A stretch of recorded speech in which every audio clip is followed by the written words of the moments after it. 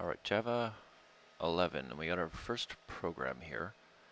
And I know that there are several of you that have asked quite a few questions. When you're installing this, actually you can just install BlueJ, and actually if you choose version 3.27 or something in the version 3 section, you'll end up with a program that we can do just the basics and not be all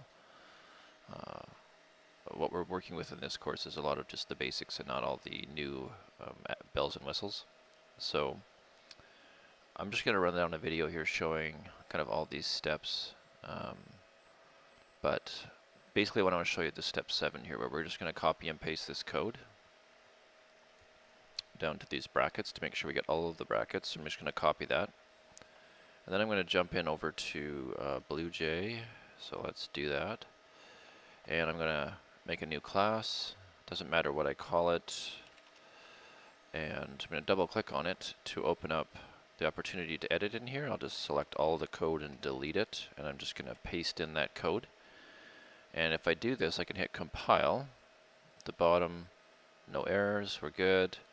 I can now go to this box, right click on it, and choose void main. So I go to that box, again I right click, go to the main box here, click on it, and then say OK.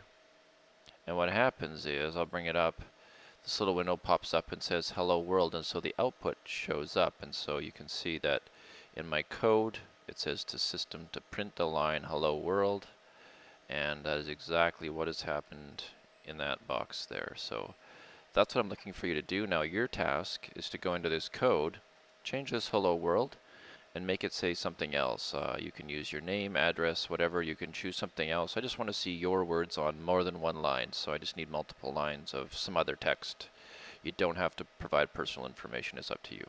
Alright, I hope that helps.